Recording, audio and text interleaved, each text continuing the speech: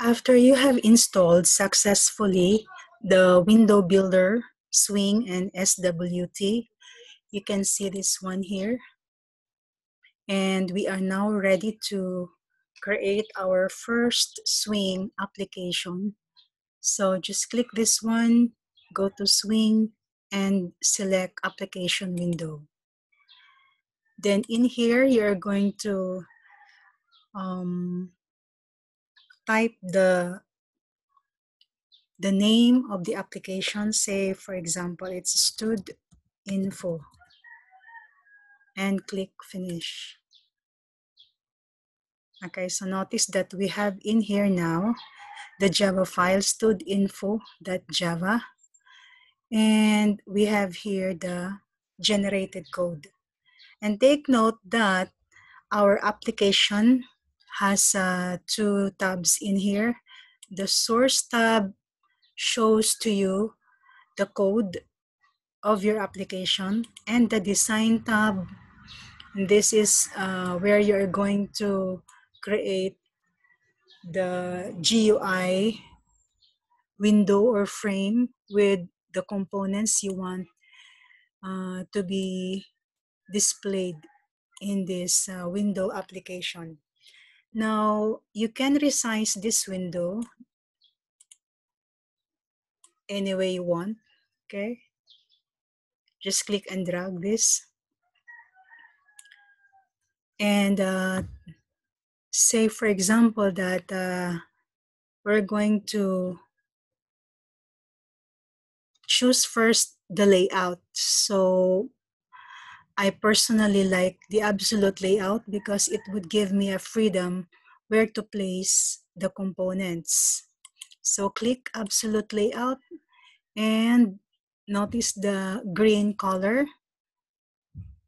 So that means you can drop this one here, apply the absolute layout.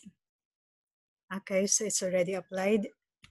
And then maybe I'm going to add a panel component. So a panel is simply a container of other components. So click on that and maybe position it here, top left, going down, click and drag. Okay, maybe until here. Okay, and then maybe another container, the J panel, click that and click and drag. So now I have here two panels. Okay, you could resize it.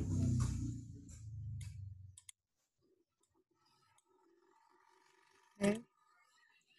Now for each panel, you have to choose what layout you want. So say for panel 1, I would choose also absolute layout. Click that. Again, absolute layout for the second panel. And I want this panel also to be titled border. So all you have to do is go to border. Okay, the properties for this component is listed here. And the palette here are all the components available for us to add on our application window.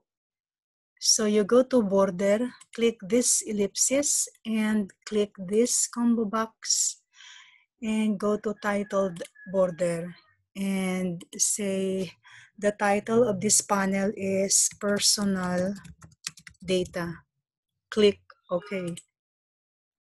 So notice that it appears here, the title of the panel. And also for the second panel, I want this to be also titled border. So I would go to border. So you have to select that one, the component. And then you can see here all the properties of that component. Click this ellipsis and click this one, choose titled border, and maybe you type in exam result. Click OK. Okay, so the panel has now a title, which is the one we typed earlier. exam result. And for the personal data, I would like to add here components that will allow me to input the students' data fields such as ID, name, course, year, gender. So let me add here some components. The label, okay, and the label name is ID. Then another label. Let's say this is the name. Add another label.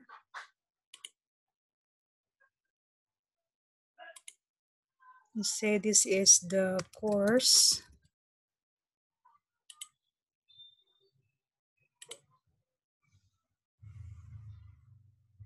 This would be the year.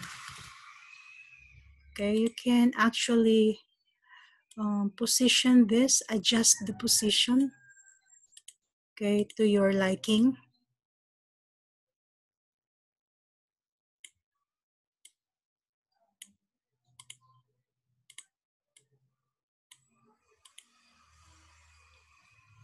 Okay, and then maybe another one, which is, say, gender. Okay, so now we have the labels, and this time we're going to add the text field where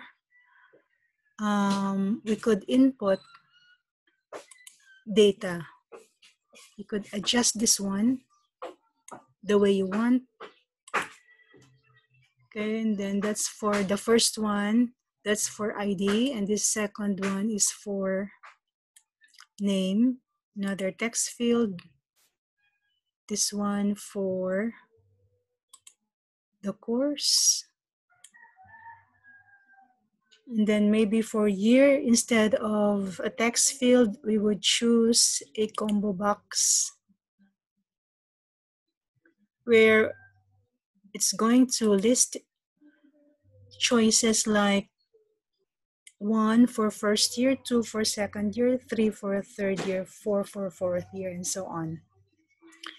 Now for the gender, we could use radio button, this one, put it here, and then the label.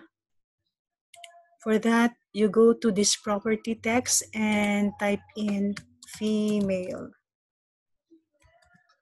Okay, so the label is now female, and resize this one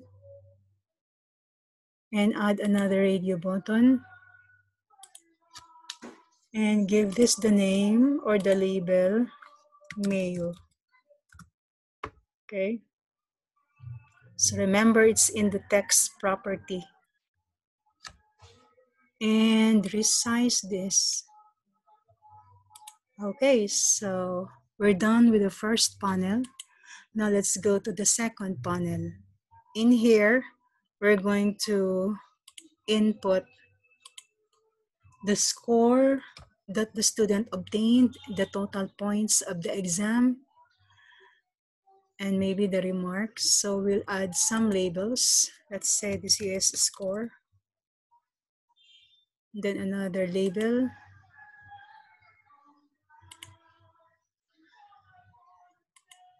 For the total points. Okay, resize it so you can see the whole thing.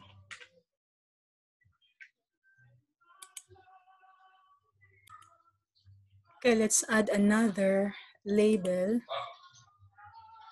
the grade, and another label, say this is the remarks. Okay, and then add some text field so we could input data for this.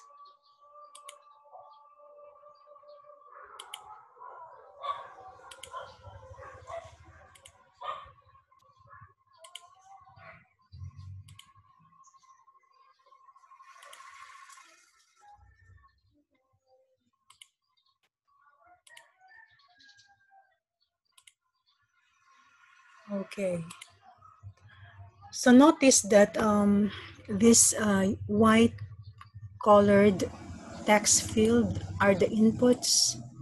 This is also input, but we don't have to type anything here.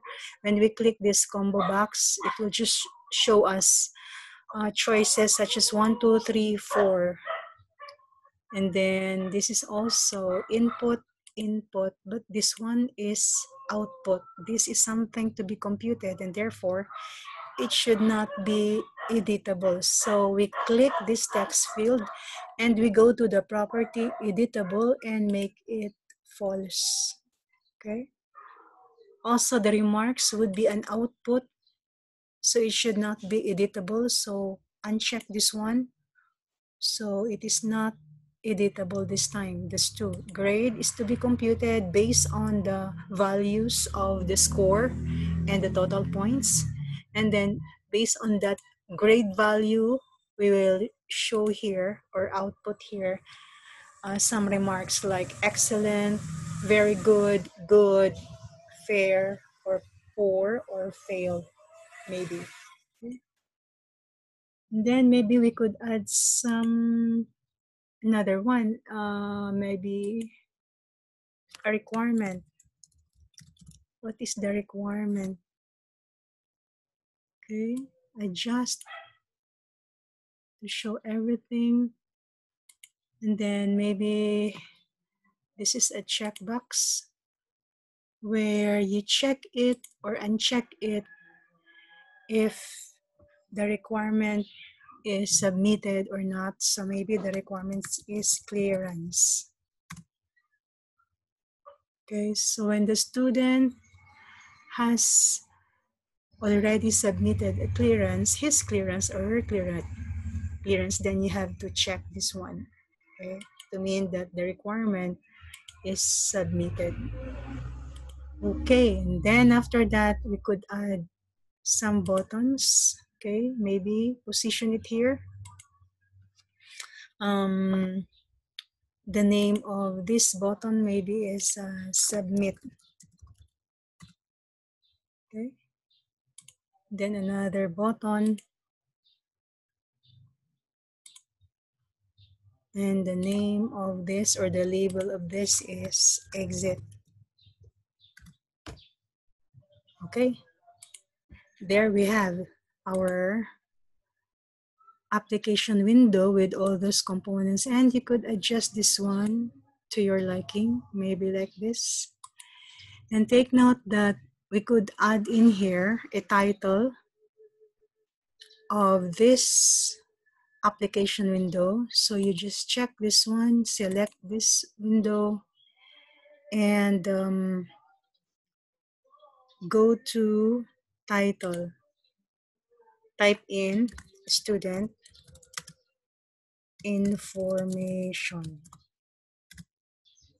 Okay, so notice that we have the title now here, student information. As to the icon of this window, you could check this one, okay, to add an image, and then choose absolute path, browse.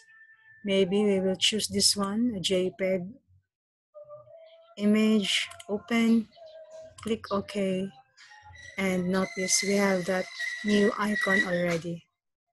Okay,